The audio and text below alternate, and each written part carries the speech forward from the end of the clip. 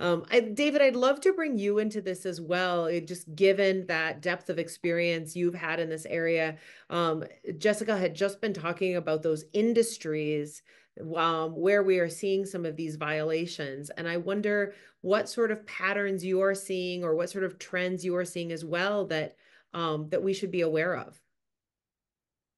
Yeah, thanks, Mary Catherine. And I think we all know there are always ongoing problems in some of the industries that Bridget and Jessica talked about, where some labor, children are allowed, younger people are allowed to work some. I think what is so shocking about the current wave are these industries where we haven't seen children in large numbers working in decades and decades: meat processing, chicken processing, auto manufacturing, um, packaged food plants.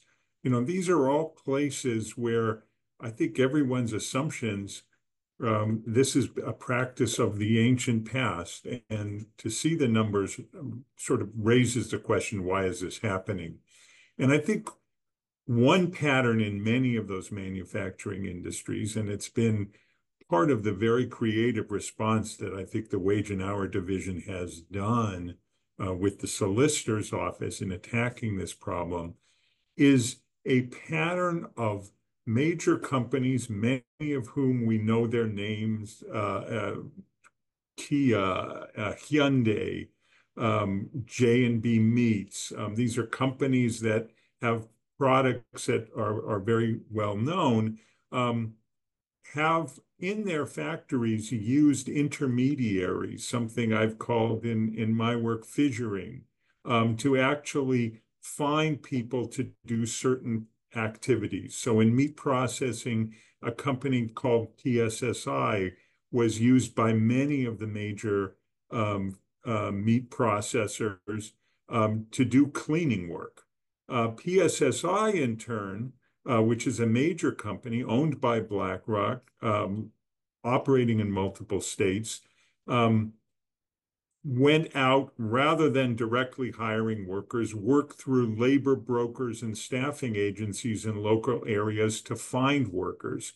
And unfortunately, many of the workers that were tapped by these companies, these large companies, to ultimately fulfill the work in places, as Jessica said, like the killing floors of meat packers, were children, and were children who were very vulnerable and very much in need of economic opportunities because of the conditions they found themselves, and in the need, in some cases, to send money home to families um, in their home countries, paying back people who they were staying with in this country, a whole host of reasons that made these children very vulnerable and seeking this kind of work. And what I just described in meat processing is also true what happened in the auto manufacturing industry, where again, intermediaries between named auto manufacturers like Hyundai and Kia work through labor brokers to find a workforce, very often those being child laborers. So unfortunately, the common denominator in many of the cases that the Wage and Hour Division have been undertaking the work on happen through these multiple chains.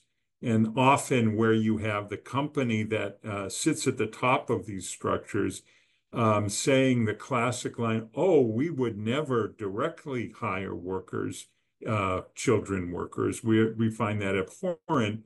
But because of the organizational practices they're using, unfortunately, those children are doing the work that should be prohibited under our law, that is prohibited under our law.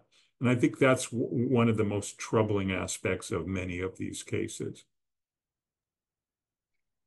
That just explaining fissuring so consumers of conscience can actually start understanding how to stand up for workers, especially for our youngest workers, has just been a really valuable contribution to tonight's webinar and education. So thank you.